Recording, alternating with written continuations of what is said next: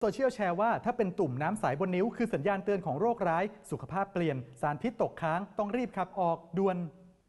ชัวร์เหรอเรื่องนี้ถ้าจริงก็น่าตกใจและต้องรีบบอกเตือนกันแต่ก่อนจะแชร์ต่อต้องเช็คให้ถูกชัวร์ศูนย์ชัวร์ก่อนแชร์สำนักข่าวไทยอสมทสอบถามกับหัวหน้าสาขาตัดจากวิทยาหรือหน่วยผิวหนังคณะแพทยศาสตร์จุฬาลงกรณ์มหาวิทยาลัยครับตุ่มน้ำใสบนนิ้วคือสัญญาณโรคร้ายต้องขับสารพิษโดยด่วนจริงเหรอครับตุ่มน้ำใสๆขึ้นที่ข้างนิ้วเป็นหายเป็นผื่นที่เราเจอบ่อยพอสมควรจริงๆตัวผมเองก็เป็นมันเป็นตัวที่บอกว่าคนนั้นเคยเป็นภูมิแพ้ตอนเด็กๆมาก่อนแล้วตอนเป็นผู้ใหญ่ภูมิแพ้บางลักษณะเนี่ยมันจะเปลี่ยนหน้าตาไปมากกว่าที่จะบอกว่ามีสารพิษในร่างกายเราอาการแพ้คือสาเหตุสำคัญบางคนพอเครียดก็มีตุ่มขึ้นมาพออดนอนก็มีตุ่มขึ้นมาได้อีกจำนวนหนึ่งเกิดจากการแพ้จริงๆเกิดได้ทั้งการแพ้สัมผัสหรือว่าแม้แต่สารที่รับประทานเข้าไปแล้วมันอันตรายแค่ไหนครับตุ่มใสๆคันๆเหล่านี้แทบจะเรียกว่าส่วนใหญ่ไม่มีอันตรายเลยยิ่งถ้าเกิดคนที่มีภูมิแพ้มาก่อนตอนเด็กๆแล้วต่อมามีตุ่มเนี้ยขึ้นมาเป็นครั้งคราวคันเป็นหลักแล้วก็หายไปเองแทบไม่ต้องกังวลอะไรเลยเขาบอกว่าให้สังเกตขึ้นทีละ3 เม็ดขึ้นไปต้องระวังส่วนใหญ่มันขึ้นทีมันก็ขึ้นมากกว่า3 เม็ดไม่เคยได้ยินใครบอกว่า3 เม็ดเป็นตัวบ่งความอันตรายแต่อย่างไรก็ตามเมื่อมีตุ่มน้ำควรสังเกตติดตามอาการตุ่มน้ำเนี่ยมันมีหลายโรคอยู่เหมือนกันเช่นสมมติว่าเจอในคนที่สูงอายุ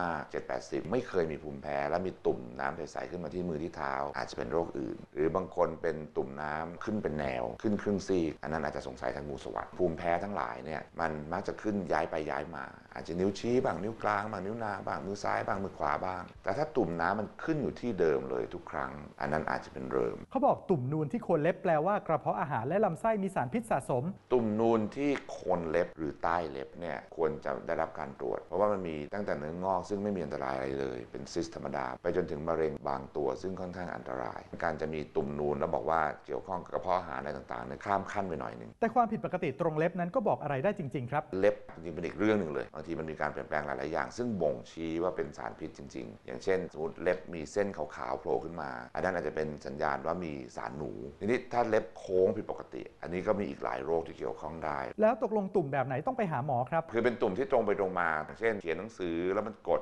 เป็นรองช้ำเล่นเทนนิสเล่นเวทมีตุ่มด้านๆขึ้นมาตรงฝ่ามือตรงที่รับน้ำหนักแล้วเป็นตุ่มอย่างนั้นโอเคไม่เป็นไรมันมีคำอธิบายแต่ตุ่มอื่นๆถ้าไม่แน่ใจแม้กระทั่งไฝบางลักษณะเนี่ยแวะมาดูดีกว่าครับจริงๆตุ่มหรือเม็ดอะไรต่างๆที่มือเนี่ยผมว่าเป็นร้อยสาเหตุซึ่งแตกต่างกันแต่ส่วนใหญ่ไม่เกี่ยวกับสารพิษการไปกำจัดสารพิษโดยไม่หาสาเหตุทำให้รักษาผิดทางแล้วก็ช้ากว่าเดิม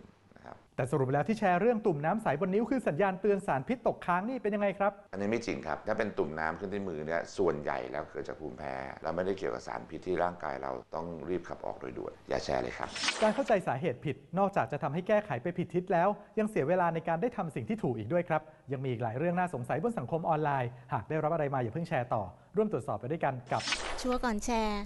การแชร์ข้อมูลที่ผิดอาจจะทำให้เกิดโทษมากกว่าเป็นประโยชน์นะคะสนับสนุนโดยกองทุนพัฒนาสื่อปลอดภัยและสร้างสรรค์